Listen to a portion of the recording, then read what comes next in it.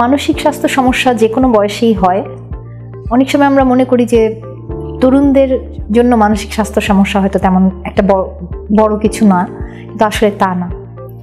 সবচাইতে বেশি বিষণ্ণতার রোগী তরুণ প্রজন্মের ভিতরেই দেখা যায়। সারা পৃথিবীতে এই পরিসংখ্যান সবচেয়ে বেশি তরুণদের ভিতরেই।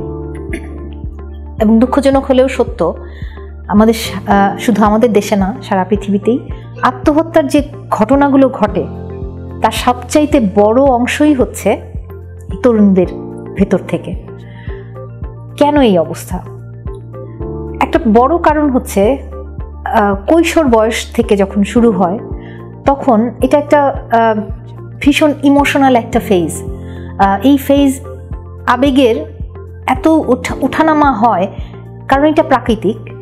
একটা শিশু আস্তে আস্তে প্রাপ্তবয়স্ক হতে থাকে এবং এই প্রাপ্তবয়স্ক হওয়া তার একেবারে নিজের পক্ষে কিছুই করার থাকে না, প্রকৃতি তাকে আস্তে আস্তে বড় করতে থাকে। এবং কিভাবে করে?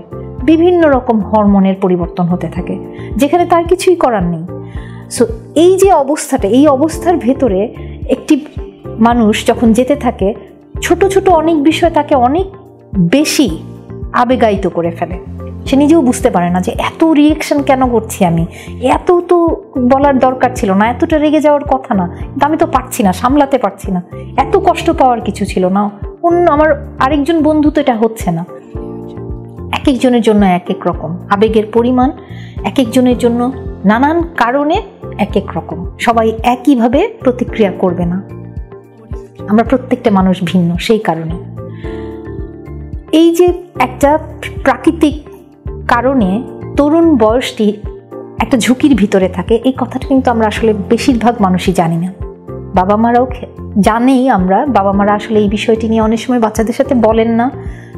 আর না বলার কারণেও আমাদের আসলে স্কুল কলেজে অনেক সময় এই বিষয়গুলো নিয়ে কথা বলা হয় না, যেটা বাইরে অনেক সময় ছেলে মেয়েদের জন্য এই আলোচনাগুলো করা হয়। মানসিক স্বাস্থ্য বিষয়ে আমাদের আলোচনা করাটা খুব ক্রমশ বাড়ছে, কিন্তু এটা খুব সামান্য সময় অতীতের কথা। আমাদের আস্তে আস্তে, তবে সৌভাগ্য আমাদের যে এখন জানার সুযোগ আসলে অনেক বেশি।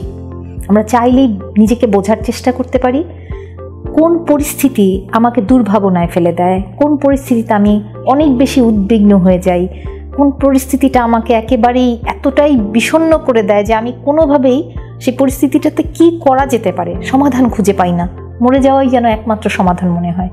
এই ধরনের পরিস্থিতিগুলো হলেই, এই রকম অনুভূতিগুলো হলেই বুঝতে হবে যে আমার আসলে নিজেকে বোঝা দরকার, নিজের আবেগকে কি করে আমি নিয়ন্ত্রণে আনতে পারবো, নিয়ন্ত্রণে আনা সম্ভব। এই অভ্যাস আস্তে আস্তে তৈরি করতে হবে। ঠিক যেভাবে আমরা আসলে হাঁটতে শিখি, বসতে শিখি, খেলতে শিখি, সাঁতার কাটতে শিখি, সাইকেল চালাতে শিখি, ঠিক একই রকম নিজের আবেগকে নিয়ন্ত্রণ করতে আমাদেরকে শিখতে হয়। সৌভাগ্য আমাদের এখন অনেক ইন্টারনেটে শুধু ইংলিশ না, বাংলায় প্রচুর তথ্য পাবেন। আপনারা একটু যখনই সময় পাবেন নিজের সম্পর্কে বুঝতে, নিজের বয়স উপযোগী অনুভূতি কী এবং সেই পরিস্থিতিতে কি করা যেতে পারে, কোনো কারণে অতিমাত্রায় আবেগায়িত হয়ে গেলে কি করা যেতে পারে, এই তথ্যগুলো পাবেন। এবং একটা ভালো বিষয় আছে আমাদের, সেটা হচ্ছে আমাদের এখন অনলাইন অনেক রকম সার্ভিসও পাওয়া যায় বাংলাদেশে। এখানে বলে রাখি, আমাদের অনেক রকমের সার্ভিস আছে বাংলাদেশে, যেমন টেলিকাউন্সেলিং আছে, আপনারা ফোন করে সেই সহযোগিতা নিতে পারেন।